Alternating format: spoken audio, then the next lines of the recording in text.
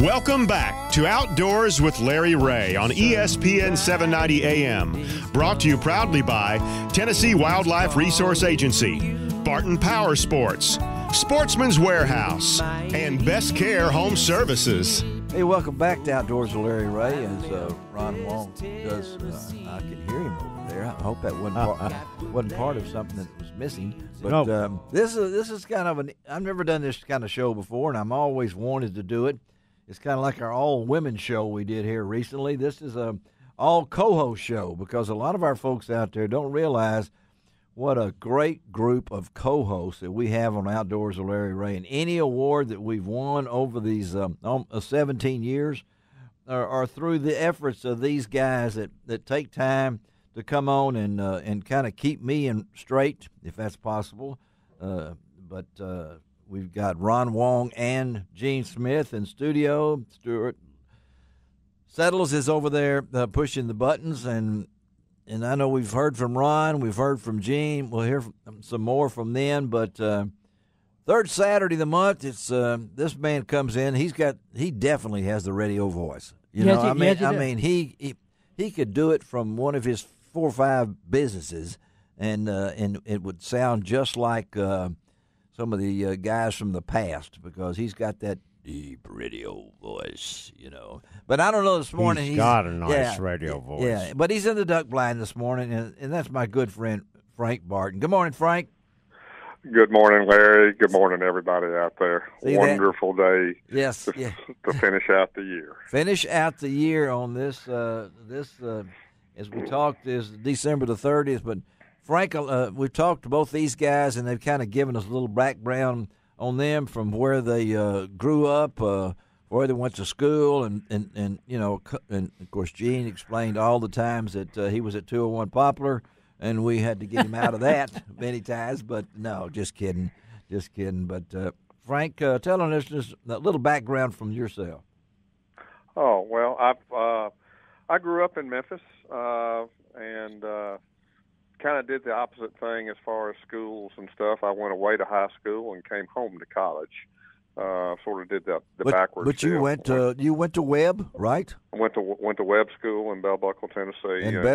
Tennessee. Yes. And then came back home and went to Southwestern at Memphis, now called Rhodes College. Yeah.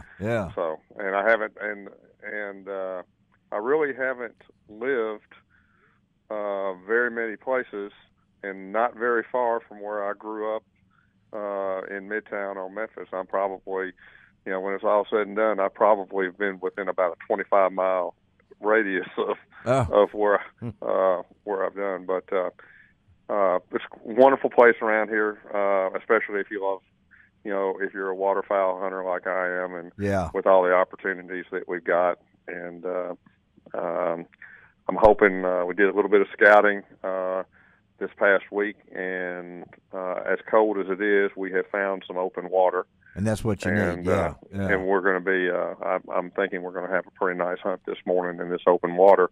I don't know what it's going to be like next week when it gets, when the high is only 20. I don't think we're going to have this open water. No, I don't think you will. But so Frank Barton, we're talking to Frank Barton, our good friend.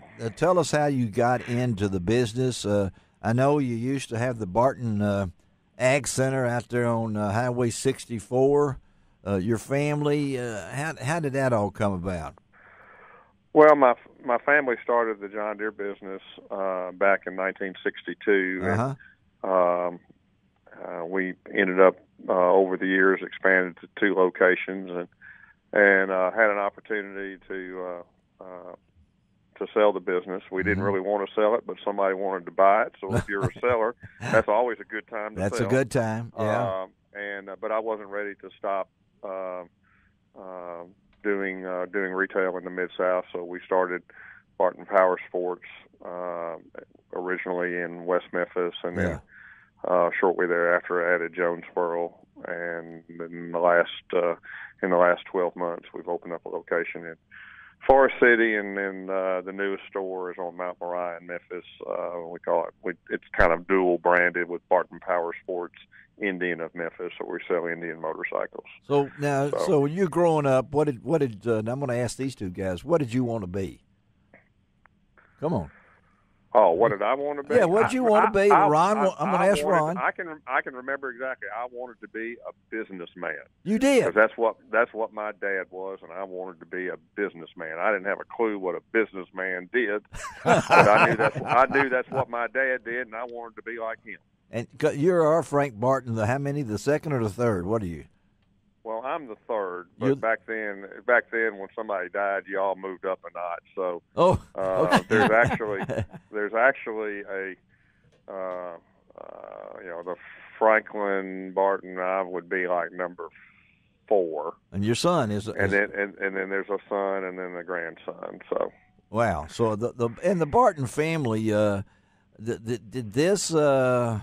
So when you were at Webb, you kept telling me, "What are you going to be?" I think I'm going to be a businessman.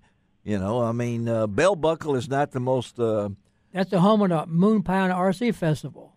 You know, you got it. You got it. Yeah. They didn't do that back when I was there. But, you didn't have a teacher named Cannon, did you? Did you ever have a Mrs. Cannon taught there? Do you remember that? Don't okay. recall. Well, that was Phil Cannon's mom, the guy. She taught at Bell Buckle. I remember for many years, and the late Phil Cannon's mom. But and I know the waterfowl thing. Tell the listeners how you got into that, because really, you didn't. You told me that maybe you didn't. You weren't hunting when you were 3 years old or anything like that. No, my family grew up.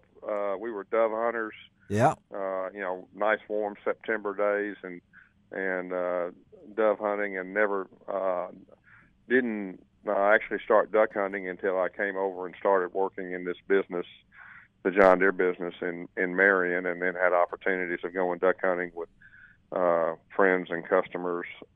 So I started, I did that really on my own, not with any family members. And right. Like we talked earlier, my first real recollection of duck hunting was with Sterling Briggs and Henry Reynolds down there at Lansing Bottoms, not very far from where we hunt. Yeah, right. But today we're down at Bruins, a farm that